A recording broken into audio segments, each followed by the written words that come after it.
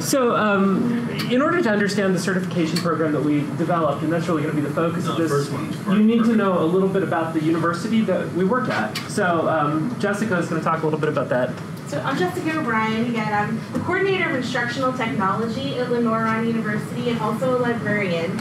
So a little bit about our university. It's a comprehensive liberal arts university located in Hickory, North Carolina, which is about an hour northwest of Charlotte. And we actually have two other campuses. So in 2012, we opened up a graduate center in Asheville, North Carolina, and so that serves completely graduate students. And then also in about 2012, we merged with the Lutheran Theological Southern Seminary in Columbia, South Carolina. And then 2 years later, we also opened a graduate center there. So while the Hickory campus was strictly focused on undergraduates, our other two campuses are graduate education.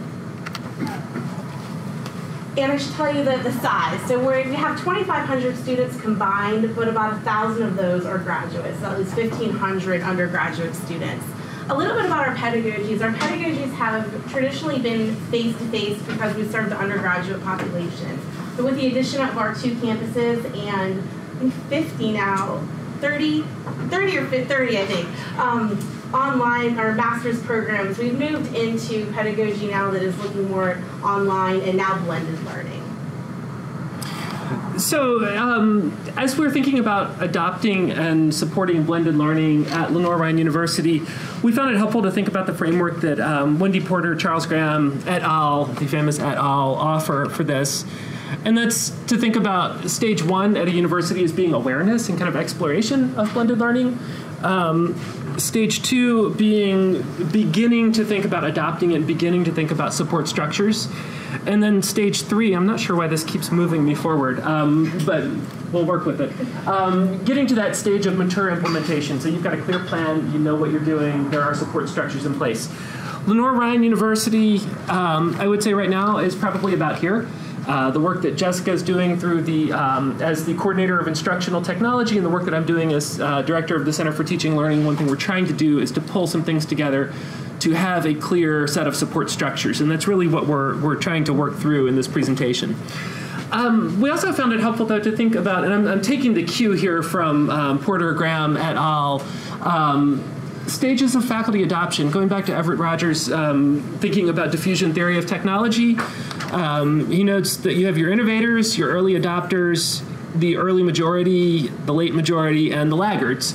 The innovators, the ones who are always out front. The laggards, the ones who will adopt new technologies only when they are absolutely forced to and really resist the change towards technology. The literature that we've looked at on supporting blended learning says that your ideal is to focus here, your early adopters. Your innovators are already doing it. They're probably ahead of your support structures. Everyone else, they're only going to start when they see that there are clear support structures in place. It's the early adopters who you can bring into the fold and say, let's get working with this. I don't know how your institutions are. Lenoir-Rhyne is a tuition-driven institution. We are working, especially in our graduate programs, with a lot of second career learners, people who are working full-time during the day. There are a lot of reasons why people are moving towards blended learning, and as we talk about that, we realized over lunch that there are so many different definitions. At LR, blended learning does mean replacing seat time with online activities. This is actually a better picture of who the faculty are who need support for blended learning at Lenoir-Rhyne. Some innovators who are ready to go but want some support, some early adopters who we can get in pretty quickly, some people who are saying, I don't really want to do this, but my program says I have to. We have a Methodist studies program at the seminary that says all classes taught at a non-Methodist university must be fully online. We're a Lutheran university. By fully online, they mean more than 50% of the class happens face-to-face. Don't ask me. But for those faculty, a blended learning model makes a great deal of sense. They can do the 51% face-to-face, and then they can work to meet the needs of their students in online spaces for the other percentage of this. So we're kind of all over the map in terms of what our faculty need. And what Jessica and I saw as we were working with this is that historically, Lenoir-Rhyne, through our offices, has done a really good job of providing support for face-to-face classroom activities. We've got some faculty doing some pretty creative stuff, some active and engaged learning. That piece of support is going well. We've also done well in providing support for online education. We have an online teaching certification program that all faculty who teach in online spaces are required to go through. When you start talking about pulling those two things together to pull the best of face-to-face and the best of technology, nothing. Our assumption is that people who teach well face-to-face will figure it out. People who teach well online will figure it out. And our experience has been that that simply is not accurate. So we came up with building on an inquiry-guided learning certification program that had worked exceptionally well, a blended learning certification program. And Jessica will kind of talk us through what that looks like. So these are the 6 learning outcomes, or student learning outcomes for the certification. I'm not going to read them to you, but you'll have them here and it'll be in the slides that we promised to upload for you to look at later. And also I wanted to make sure we highlighted this book, The Blended Course Design Workbook by Catherine Linder. A few of our faculty in the Columbia cohort really latched onto this text and recommended it to their colleagues, so they felt it was really helpful, and it really is a great introductory text to getting our faculty thinking about blended learning and then giving them a framework to work within there as well. So our first cohort was at the Columbia campus, and it consisted of 5 synchronous sessions. There are all 5 synchronous sessions combined with 2 classroom observations, and then online instruction that went in between the face-to-face sessions. So prior to session 1 here, we asked everyone, there were 6 faculty, we asked them to read an article on blended learning and then to have a discussion in our learning management system, which we use Canvas, so that they can kind of develop a common vocabulary, common definitions, and kind of just sort of to start to build a sense of community between them before we met in person. The first time we met was a 4-hour window. We drove to Columbia, where they're about 2.5 hours away from our campus in Hickory. We met with the 6 faculty, and the first thing that we asked them to do was to use some technology to develop an introduction to introduce themselves to one another. 3 of our faculty were from the seminary, 2 were from the graduate OT program, and 1 was from our graduate counseling program. So they've seen each other on campus, but they didn't know each other very well. So we asked them to use some technology that they might be using in a blended learning format in order to create introductions. So one person used a Pinterest board to kind of introduce themselves. Some used presentation software like Prezi or Google Drive, and then a few used a word cloud, so Taxito or Wordle, to introduce themselves. And for a lot of them, for probably 5 of the 6 of them, it was the first time they've used a technology that use that technology for anything, let alone in a different format. So again, taking Pinterest and repurposing it. So it gave them that framework of things that they can think about using in their own blended classroom. Between the first session and the second session, we asked them to work in that blended learning course design book and then to collaborate on a Google Doc. And then coming into the second session, they had that foundation again with the blended. They were able to do some things outside of class, and then once we got together for our 1-hour class, we were able to work with them, specifically designing assessments. So again, in this first session, we talked about backward design. Some of them were familiar with the Wiggins and McTighe understanding by design. Yes. Understanding by design framework, where you develop your learning outcomes and then you work to build effective assessments and then look at the learning experiences and the instruction. So first, they developed the learning outcomes up here. We designed the assessments, deciding which should be online, which would work best face-to-face. Again, more work outside of there. The third session, they mapped those courses. So where they wanted the learning experience, what would be online, what would not be. The individual sessions, they broke up and met with Devon. We tried to do 3 and 3, but I think it ended up to be 5 and 1. Devon got most of them. Worked one-on-one for an hour with the faculty, answering any questions they still had about the process, alleviating any anxieties that they had about what they were doing, and preparing them to do their class observation, both to teach with a colleague in the room and how uncomfortable that can feel sometimes, as well as filling out, it wasn't an evaluation form, it was an observation form.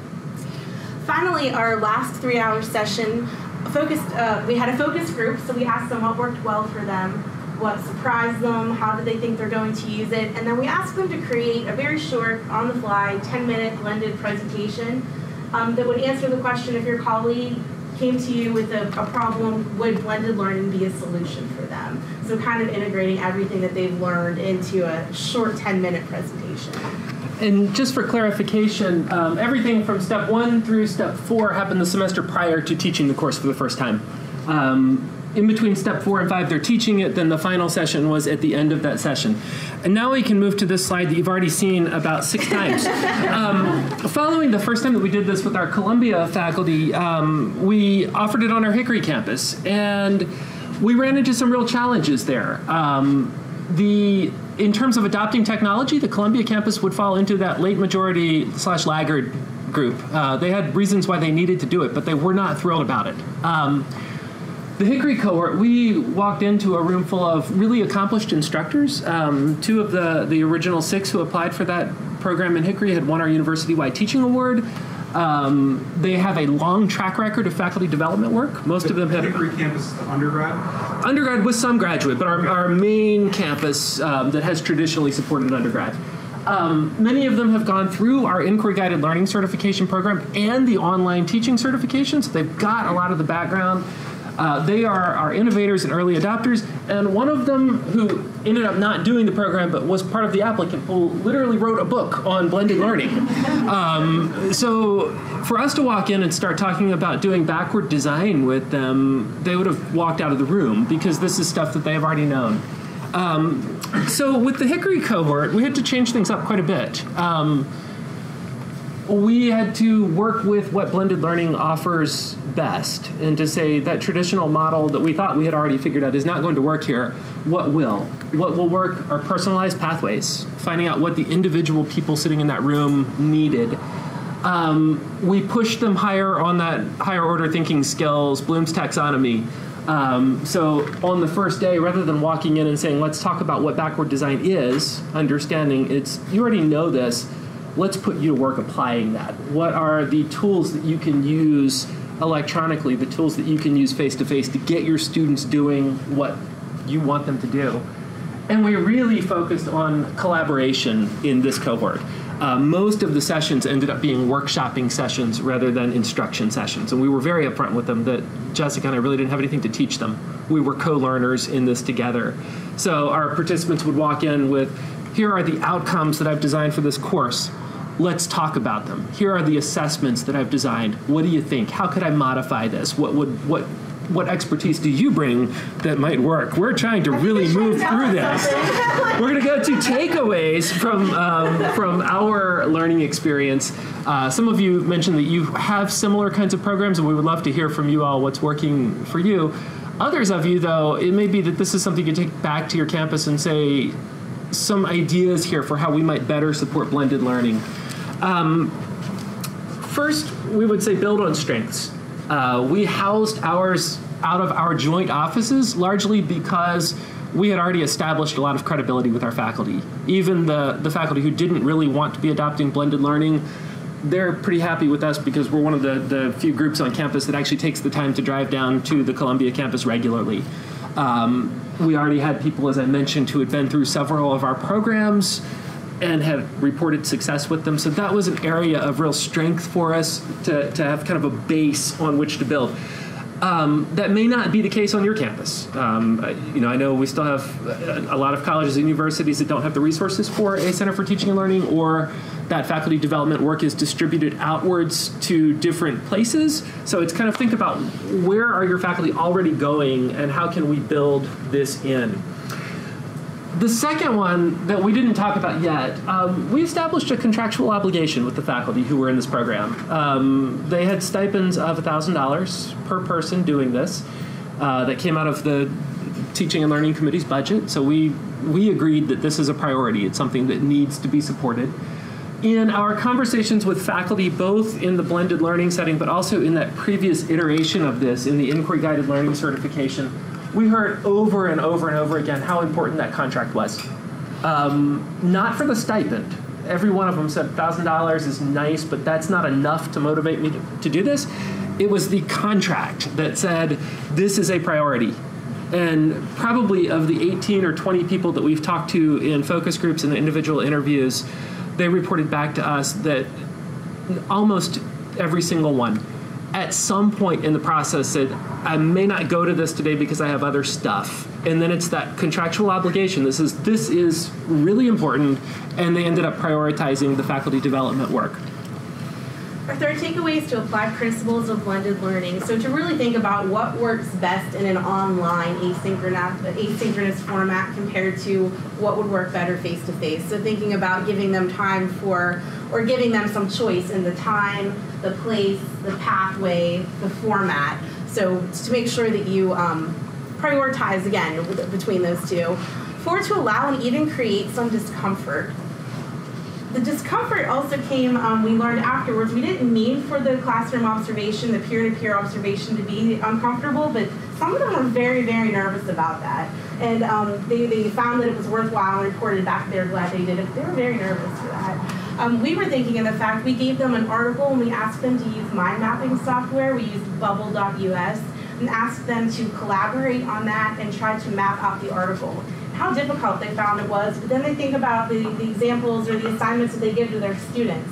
So they kind of took that role to think about what piece of technology are you using, and is it the best piece of technology for whatever task or the learning outcomes that you're trying to achieve. Yeah, that was really an eye-opening moment when they said, ooh, cool technology, and what you asked us to do with it did not work at all, to be in that role of the student. Final thing was to think about adopting appropriate models of presence. And this is drawing some from online teaching theory, but the 3 modes of presence: the instructor to learner presence, learner to learner presence, and learner to content presence. In surveying and focus groups, participants reported back that each of those was important. Many of them valued the expertise that we brought, although Jessica and I would both not want to claim that, but they would say that it's nice to have that expert there who is working with you. But we were surprised to the extent to which they found the peer-to-peer collaboration valuable.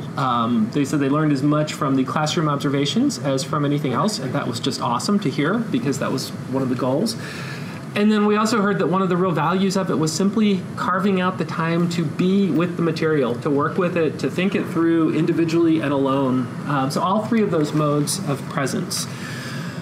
By way of conclusion, I want to go to a quote from an article in Leadership magazine, so going outside of our academic sphere, describing blended learning. We are immersed in a paradigm shift in learning whereby blended learning has emerged as a flexible, differentiated, updated approach to learning.